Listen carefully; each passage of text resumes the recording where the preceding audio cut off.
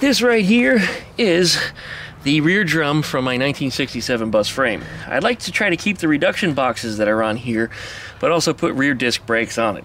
When I do custom set of rear disc brakes, I like to use a lot of OEM parts. And what that means to me is that I can always get replacement parts for them when I stop at my favorite auto parts place.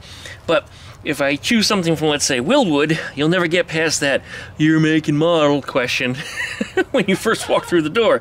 So chances are you're probably not going to be able to find parts on it should you be stranded somewhere. Well, I had the idea here that if I should be able to take this off,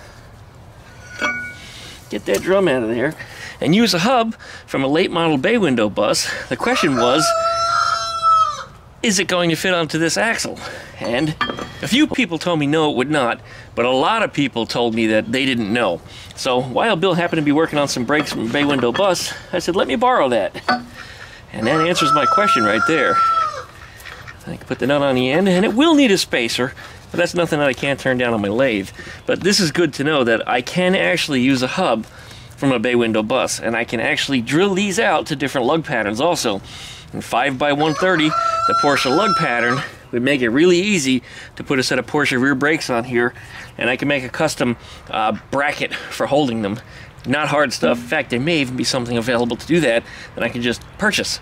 But all in all, that looks like it'll work, and that's actually a good peace of mind. Again, nobody had the answer, so here it is on Duckman's channel.